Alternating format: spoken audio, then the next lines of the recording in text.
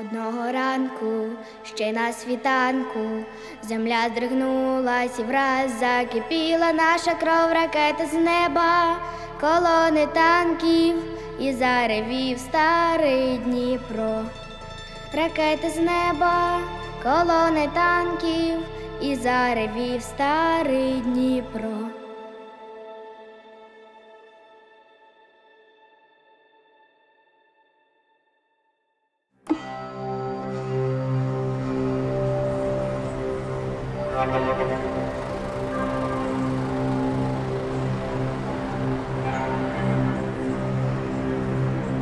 Смотрите, если бы мне кто-то 10 дней назад сказал, что я в 51 год стану беженкой, 10 дней назад, я бы подумала, что этого никогда не может быть, со мной такого случиться. А сейчас я вот с двумя со своими детьми, муж у меня остался в Киеве, он там помогает нашей территориальной обороне, тероборона — это кто охраняет подступы Киева. Вот, а я просто беженка, я не знаю, что будет завтра с моей страной, где буду завтра я.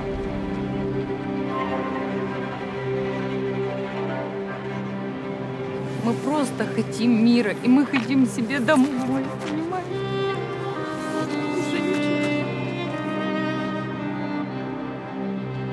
Я за 10 минут приняла решение, собрала вот все, что у меня есть с собой, детей, и еду сейчас в Варшаву, а завтра куда, не знаю. Я не вижу финала этого всего. Я думаю, что он будет очень страшный.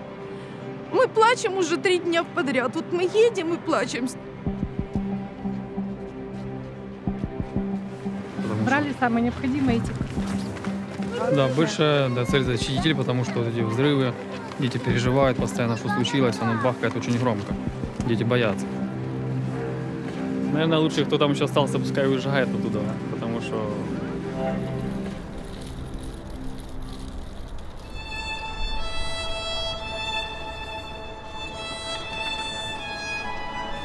We are at the Mazuka border right now. The people are coming from Ukraine, running from their own cities, from their own houses, leaving everything. And some of them, they have family members here, and it's so good to see them reuniting together again. It's such a special, precious moment. But some of them, they don't even have anyone across the border. They don't know where they're going.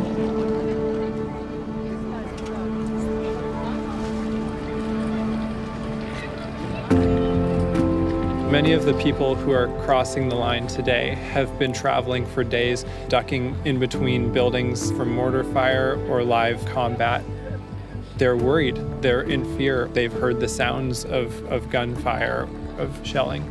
And so many have taken trains, they've taken buses, maybe personal vehicles. And there are so many more who are internally displaced, still within Ukraine, and their needs are increasing day by day as resources are being strained, as supply lines are being cut. And so it's for those people that we go.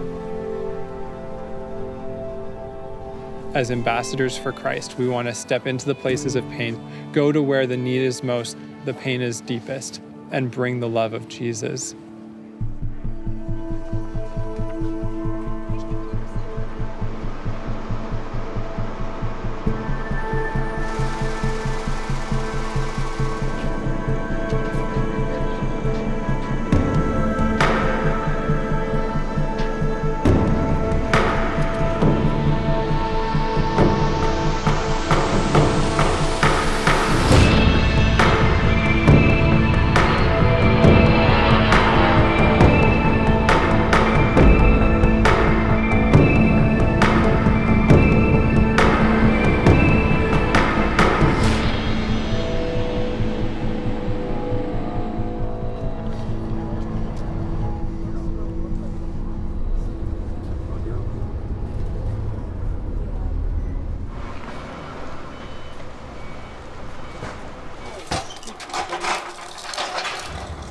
We just arrived in Lviv, Ukraine.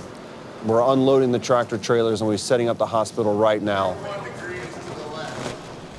We chose this location because it's going to provide some security and safety from rocket attacks and mortar and artillery attacks.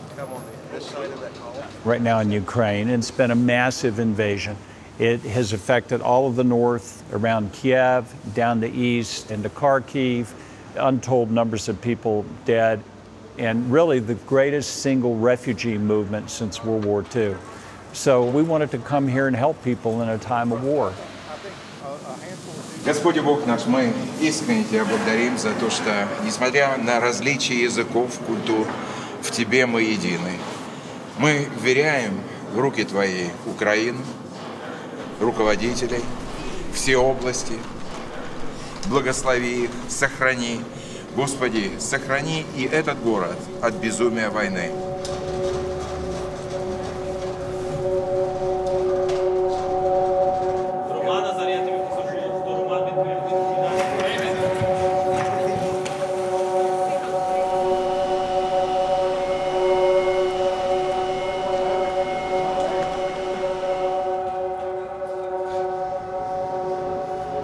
My cousin and I are currently volunteering to help reinforce the bunkers here in the field hospital that Samaritan is building. I'm from Kiev. I had to leave my city several days ago in order to bring my mother to the border with Hungary. Then I settled in Lviv. And although I'm not in the front line, although I'm not in a part of the country where there are military action, I find ways to help in order to prevent more human lives from being lost. Everyone chips in any way people can. For us, it's been a wake-up call. We never expected this to happen.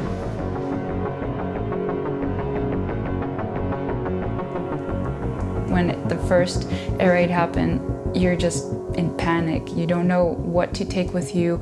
You don't know where to go. You don't know where is the closest bomb shelter. None of that. It just happened like that.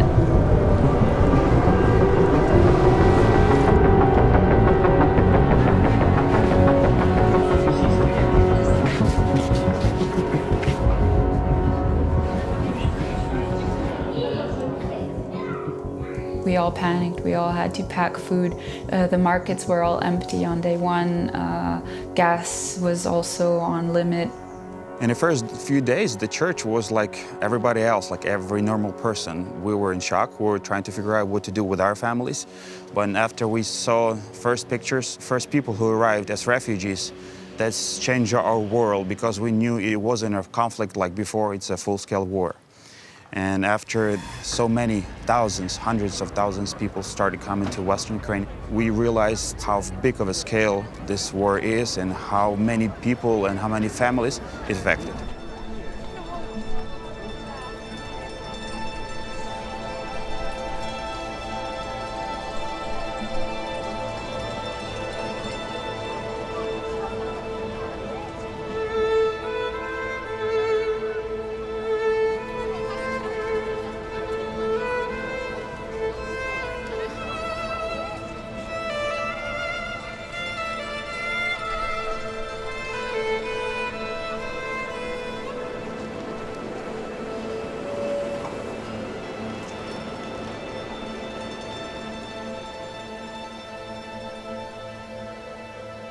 Одного ранку, ще на світанку, земля здригнулась і враз закипіла наша кров, ракети з неба, колони танків і заревів старий Дніпро. Ракети з неба, колони танків і заревів старий Дніпро. І заревів старий Дніпро.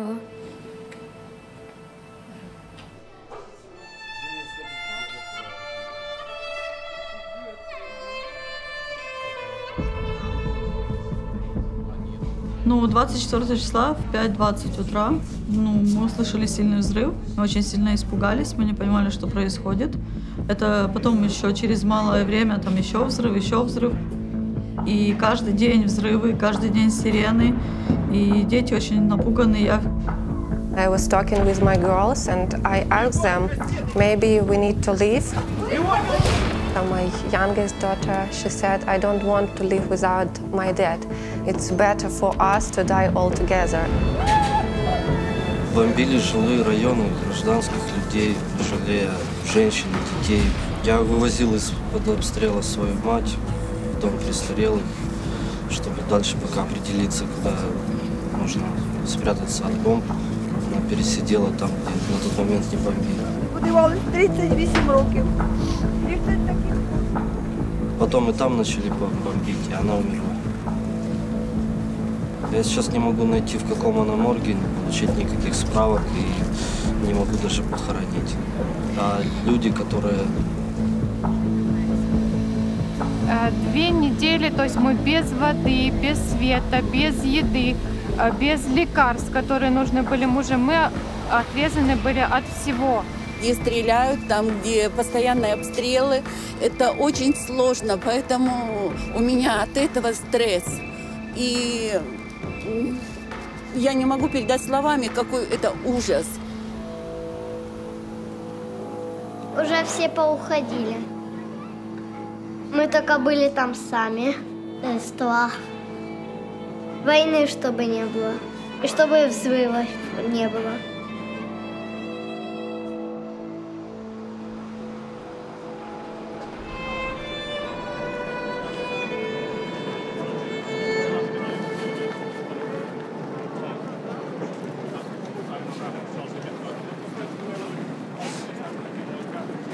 Я хочу попросити, щоб в кожному куточку нашої великої планети всі знали, що тут насамперед відбувається. Говоріть про це, весь час говоріть. Допомагайте всім, чим тільки можете. Це дуже для нас важливо.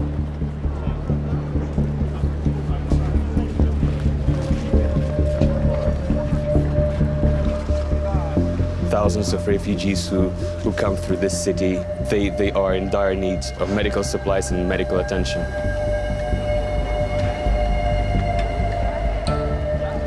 Trains come into this station 24 hours a day, helping people fleeing. People are sleeping in this train station overnight, so we have run this clinic 24 hours a day to provide care around the clock for the people that are fleeing.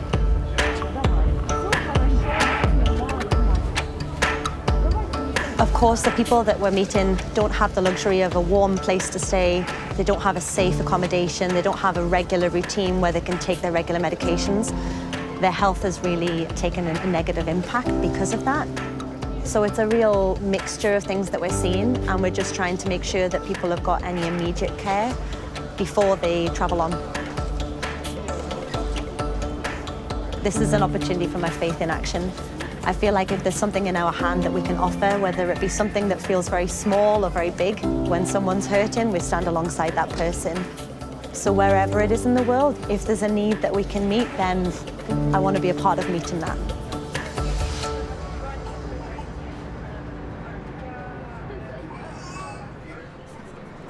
Ну, мне как-то спокойнее стало. Дали хоть какие-то таблетки. Есть какая-то надежда, что мы сможем добраться до безопасного места и продолжить, ну, как бы нашу... I've been deployed with Samaritan's Purse on several different occasions. Why did I respond this time? I really, kind of the question is, why would I not respond? Warren Wiersbe said that the safest place in the world is in the center of God's will, and I truly believe that. So I felt a calling to respond positively. Not to follow that would be crazy. I really believe that medical care a lot of times is God's tool to go on ahead and allow us to connect to people and share the gospel.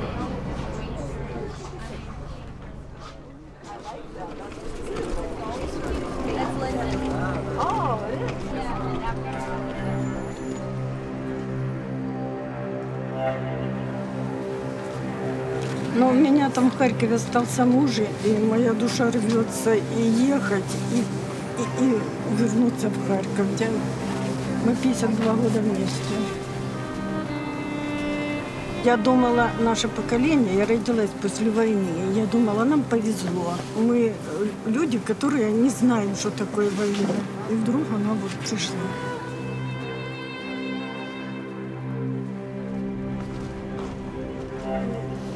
Emotionally, they've been shredded. These people have left bits and pieces of their family. There's abandonment and isolation and all that stuff going on, and grief, which is just amounting by the day. And I think the biggest thing is the unknown. What now? What's the future? Where are we going? I think the hardest thing is to walk things like this alone. And if the church comes in and just walks part of their journey with them, they haven't been abandoned. We might not be the solution, but we are certainly part of the healing process.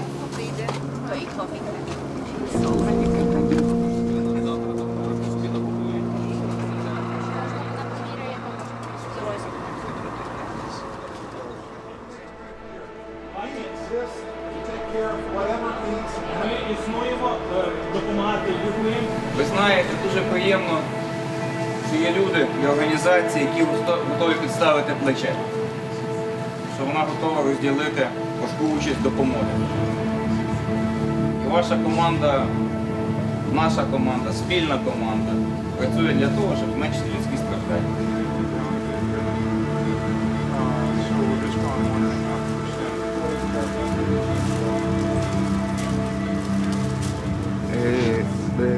Ракета летіла, наше ПВО її збили, і залишилася одна балка між першим і другим етажом балка. І от з неї щось як потекло, прямо огонь такий, і от прямо на мене, на голову. Ну, вже тут був, а було все тут таке.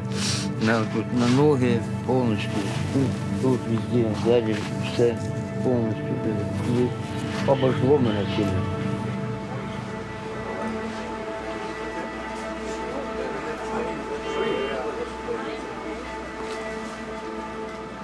Якщо б не вони, я не знаю, ноги б, мабуть, поодрізали.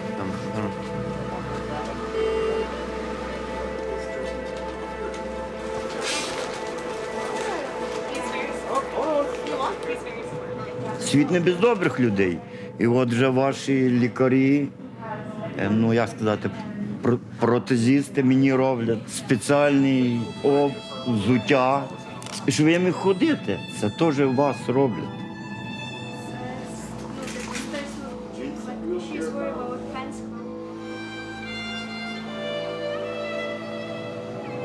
Україна переможе.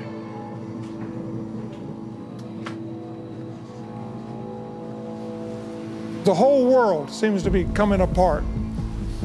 And now you see how important it is for what you're doing here today, to bring healing to people's bodies. But not just the healing, but it's the hope. And what I mean by hope, that the world hasn't forgotten them. And of course, as Christians, we want them to know the hope that we have in Jesus Christ. Jesus said, "I'm the way, the truth, and the life." We want the people of Ukraine to know that. And so thank you for taking time to come to Ukraine to help be the hands and feet of the Lord Jesus Christ.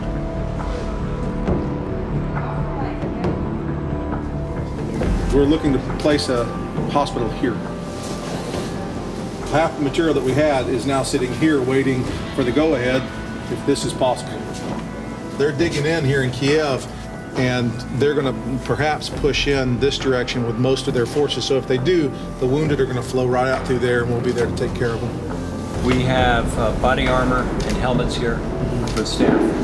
So what we did is we went with a very non-combatant color, just to make sure that everybody understood that our folks are neutral. Soft body armor, which is more meant for fragmentation than for ballistics. This will keep them from getting shrapnel injuries.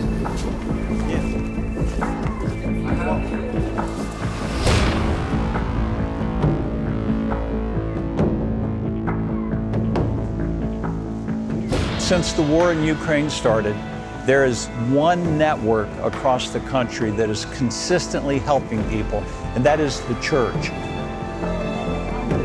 I see Christians on the front line delivering goods, caring for people, running soup kitchens, distributing blankets, hygiene supplies. All of this is going on. It's unlike anything that I've ever seen. And so we are tapping into that network. We're trying to give more resources to it.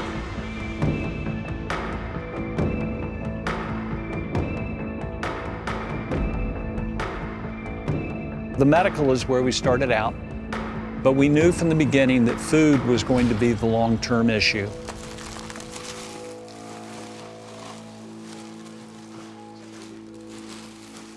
Wow, все, молодцы. We're now sending into Ukraine tons of food a week, and we're distributing that primarily in the frontline areas. We want to help the people who are motivated by the love of Christ to meet that emergency need that exists right now. Для нас сумка Самаритян – это большое благословение, потому что мы планировали вообще закрыть нашу работу. Мы за это время раздали больше 300 тысяч продуктовых пакетов, и мы дошли до того, что мы хотели закрыться, потому что не было продуктов. И тут вовремя сумка Самаритян позвонили нам и предложили нам свою помощь. Они видят любовь в действии. Когда они получают эти пакеты, все забыли, все оставили, но они видят в этих пакетах Божью любовь.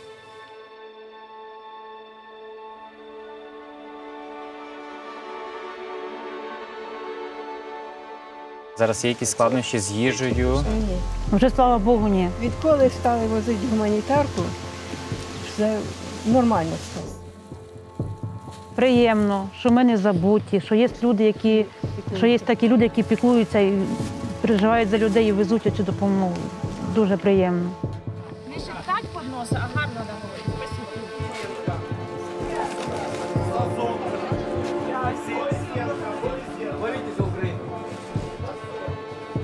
Понимаете, люди, которые переехали и живут пока там в школах, в детских садиках, просто на полу, и им даже негде приготовить кушать, и они готовят на костре, выходят и на костре на 2 кирпичах приготавливают.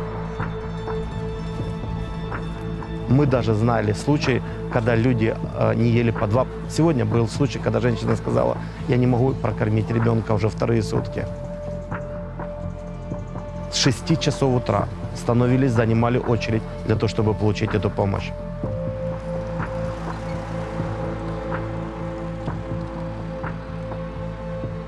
Які були в наявності, і нам потрібно було десь брати нові ресурси. І коли ми усвідомили, що нам потрібна допомога, то, скажімо так, краще організація, ніж сумка Самарянина, з чіткою координацією, з організацією і з такими самими точками прикладання зусиль – це паливо, це люди, це їжа, вода. Я не знаю в Україні, які працюють системно вже довго, тому таким чином виникла ця співпраця, ця координація. Це так звана червона зона, і в цьому місті є представники наші капелани, які доводять саме їжу в це місце, передаючи людям, які ще тут залишились. Це дуже небезпечні місця, але ми робимо все для того, щоб сюди була доставлена їжа.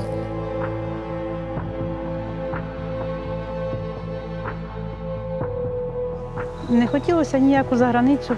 Привикли тут, родились тут. Тут все своє, все рідне. У нас сама краща країна в світі, це наша Україна.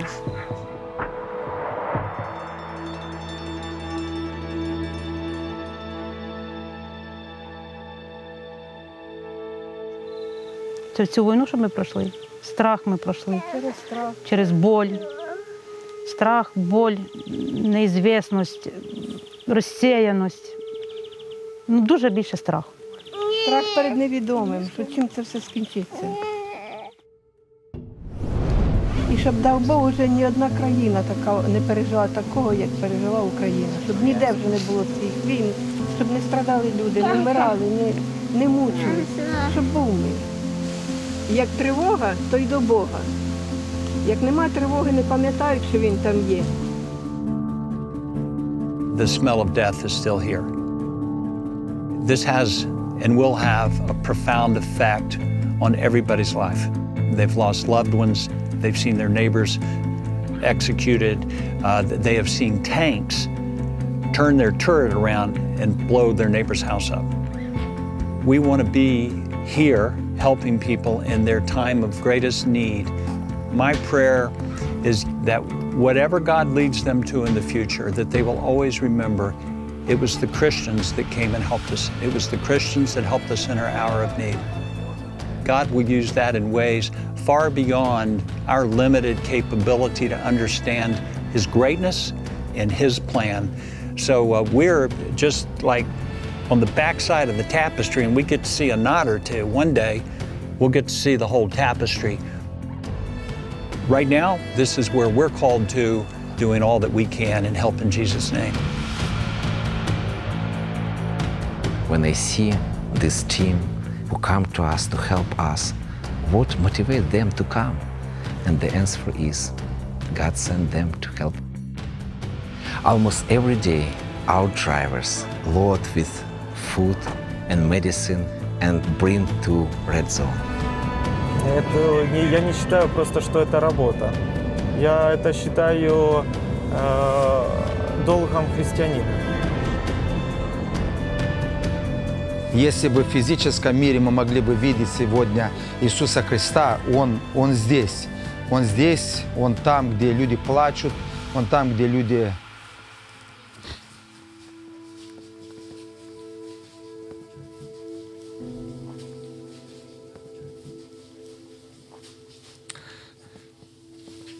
Он там, где люди нуждаются в Нем. Вот там Иисус.